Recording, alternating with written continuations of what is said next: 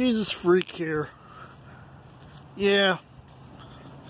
Someone asked what my cat was looking out the window at because it's all blown out by my webcam. Nothing in particular, really. I figured I'd go down to Latina's for a couple things because I'm running low on cold cuts. Didn't want to, I could have gone on to Tops and gotten a bunch of stuff. Probably could have even gone to Save a Lot if I cared to. Right now I'm pretty much keeping to the smaller stores, and maybe in a week or two I'll go back to normal. That's my way of dealing with the situation right now. And besides, the benefit of going to Latina's, even if they cost a little more for a bunch of stuff, and, they have a somewhat unique selection, they're locally owned and operated, and, that keeps the money here in Niagara Falls. So,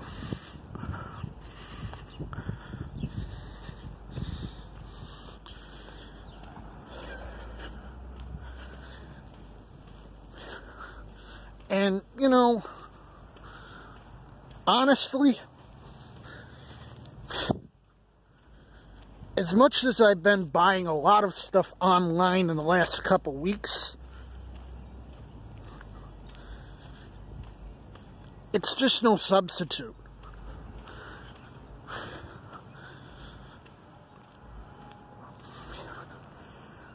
And I absolutely prefer, buying stuff in brick and mortar stores.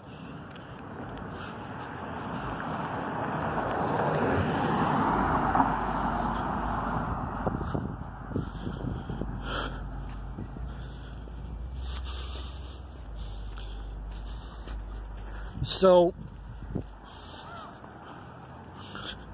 I'm still taking the opportunity to get out, which, after this started, I spent about a week or two doing nothing, hibernating in the house. And, that may have been the right thing to do at the time. Better safe than sorry.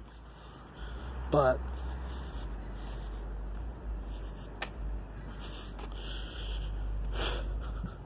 I think, it helps if, as long as there's nothing wrong, we start to get out a little bit more and more and more. Not like go back to our normal lives immediately, because, with our current situation might lead to a major relapse, and we're almost over the hump.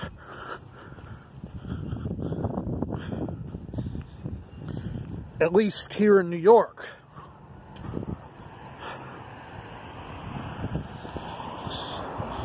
And, with God's will, it won't be long before, we start having some semblance of normalcy again. It won't, we'll never be back to normal. When you go through a major situation, it never goes back to normal.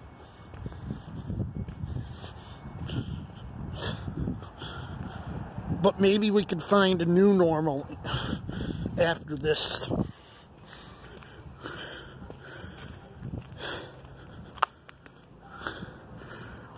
A more connected humanity, more in touch with each other, and more in touch with Christ.